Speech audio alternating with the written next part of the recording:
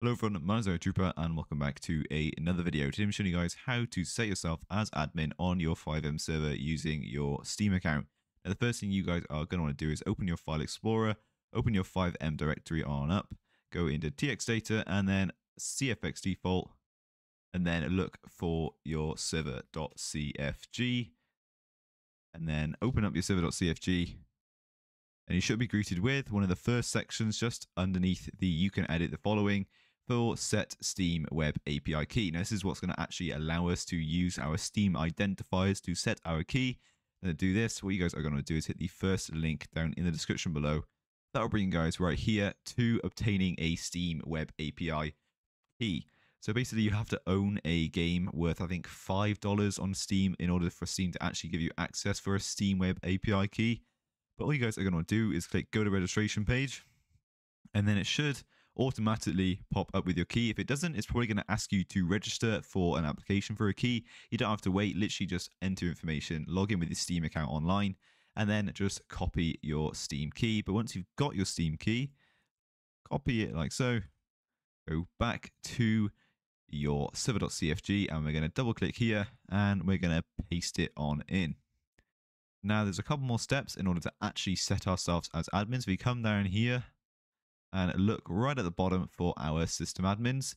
You should be able to see here that I've already got myself set as admin using my FiveM identifier. So as long as I'm logged in with my FiveM account on FiveM, it will allow me to be an admin. But sometimes a little bit annoying, so we're going to change that to Steam. So we're going to copy this. You can keep your FiveM one as well. It's not going to contradict anything. We're going to paste that in again, but we're going to change FiveM to Steam. And we're going to double click here and delete this bit right here. We're going to keep everything else, but right here, instead of having our FiveM identifier, we're going to have our Steam identifier.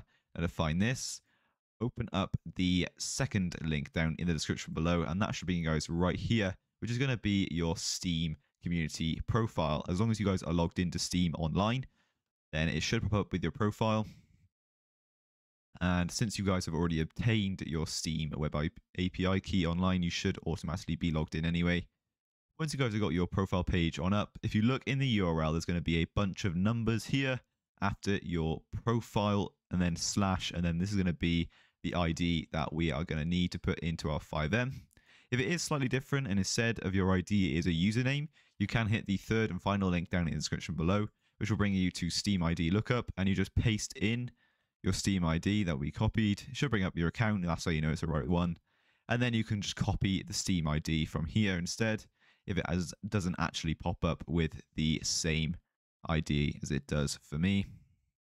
Once you guys have grabbed the ID, go back to your server.cfg, and where we deleted our FiveM identifier instead, we're going to put our Steam identifier. And it's pretty simple. Just like that, you guys now should be set up as a group admin on your guys' FiveM server. But instead of using your FiveM account, we're going to be using your Steam account, which is kind of just a little bit easier instead of having to log into FiveM every single time.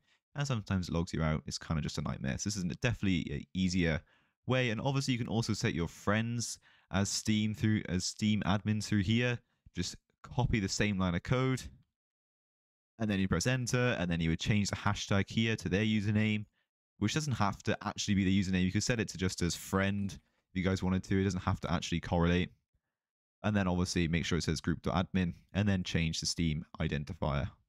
It's pretty simple. It's pretty easy. And obviously make sure you guys do have your Steam actually started up in the background before you launch into your FiveM server for it to actually load your group admin permissions. But I hope you guys did find this video useful. If you did, please be sure to like, comment, and subscribe, and check out the channel sponsors Zap Hosting down in the description below, and use code HighwayTrooper, no capitals or spaces, for 20% off your next product with them. That could be a FiveM server, a Minecraft server, a RedM server, tons of different servers they have. They also have VPS if you guys just wanted a virtual computer.